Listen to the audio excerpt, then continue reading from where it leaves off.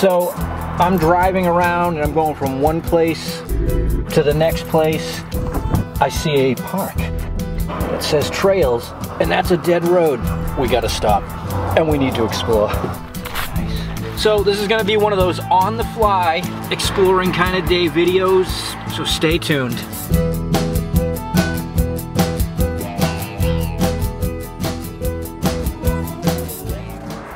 Well, this ought to be fun. Hey everybody, thanks for tuning in. If you're new to the channel, please consider subscribing. I think you'll enjoy it. So here we are, we're in New Hampshire.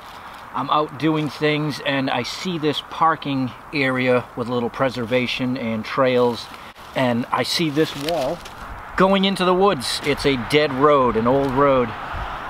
Gotta pull over. We're gonna do this video on the fly, you and I, heading out, and we're gonna read the landscape, see what we can find, and just enjoy the day. So I sit down this wall and I look right over there. Check this out. It's a little concrete square. Foundation for something, not terribly old, but nevertheless interesting. So what kind of things am I looking for reading the landscape? Well, they're looking at the walls to see if we find any old farms. Be very cool to find any cellar holes and just anything of interest. So I'm gonna get on that main trail, start heading down, and let's see what it looks like.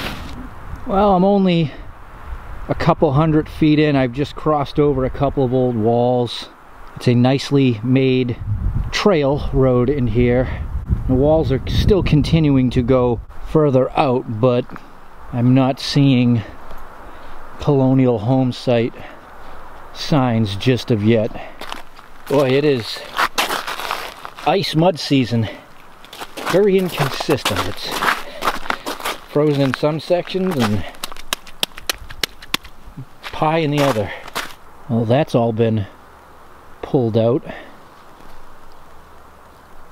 You can see just looking around that all this ground has been shifted, and I'm guessing it's because of the water we're about to cross.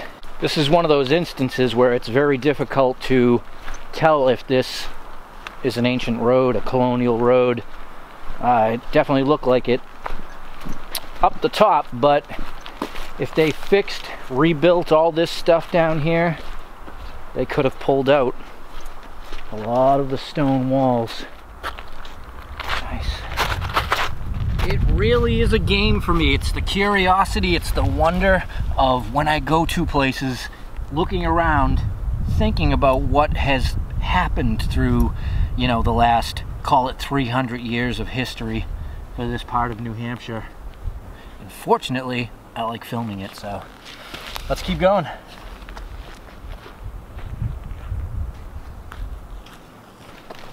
So I just got up into the woods here, and look at this beautiful old wall. My gut instincts is telling me to go that way if I'm hoping to find any old home sites, abandoned home sites. There's a break in the wall here and could be a cart path. I'm gonna follow it.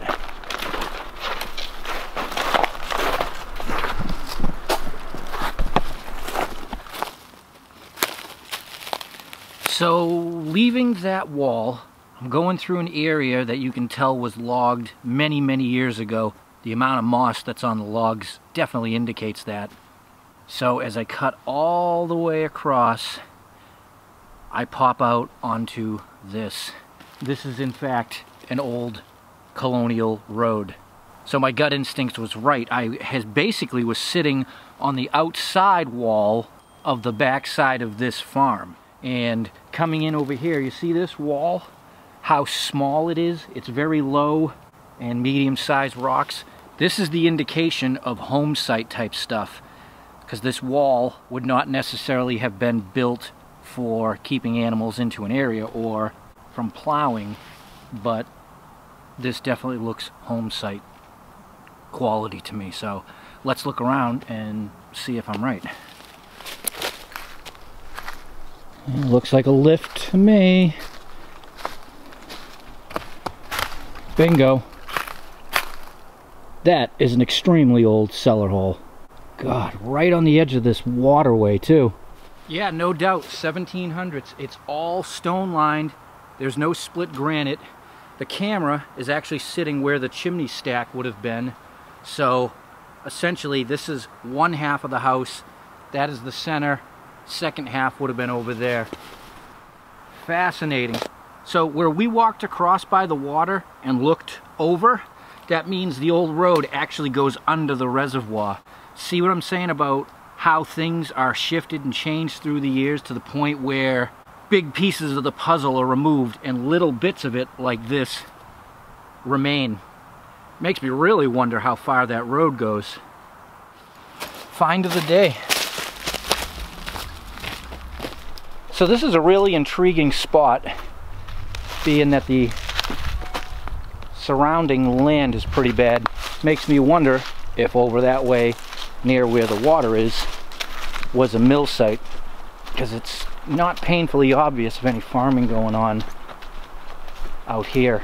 There's a lot of water actually, but then again, it may not have been flooded like that even 100 years ago. I don't know when they put that resin. Wow, that's a beautiful cellar hole, and that's a big center chimney stack, but same thing, it's all built of stone. I'm not seeing any brick or anything, so this stuff is old. And look at this. There's your threshold stone going right in. Fireplace right in the center. Some stacked rocks.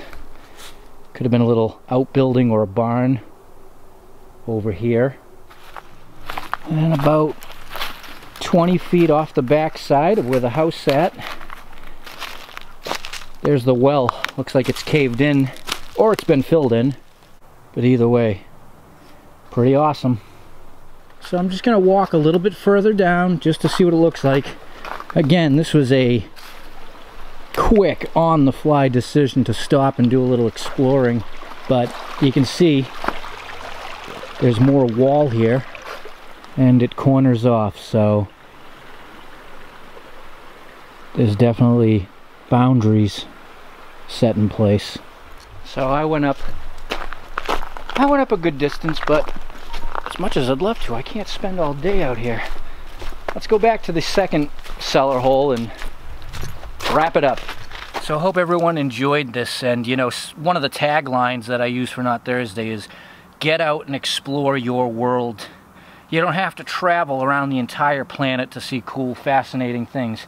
This was literally on my ride home from point B back to point A, and I just took the initiative to stop, pull over, hike 20 minutes out in the woods, and look at the discovery.